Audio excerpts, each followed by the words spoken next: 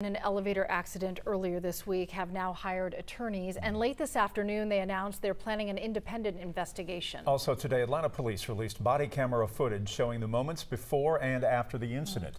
Joe Hankey gives us a look tonight. The chaotic and tragic scene on Tuesday, as well as a look at the moment the elevator collapsed. It was all captured on a body camera from an Atlanta police officer. After the victim was taken to the hospital, the Atlanta police officer watched the surveillance camera video of the incident.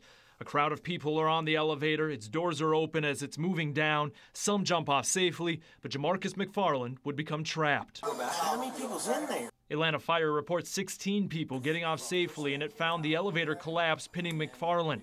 The body camera video shows a crowd of people surrounding firefighters as they start working.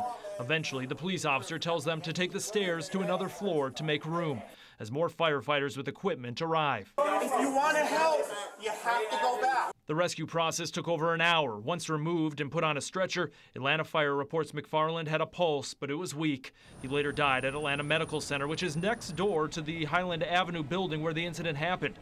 McFarland was living here along with his football teammates from Championship Prep Academy. The officer can be heard talking with other officers as they gather details of what happened. His friend said that it was higher and he jumped to crawl out and it started moving again slowly. State officials tell 11 Alive the elevator's yearly inspection permit expired in August of 2020.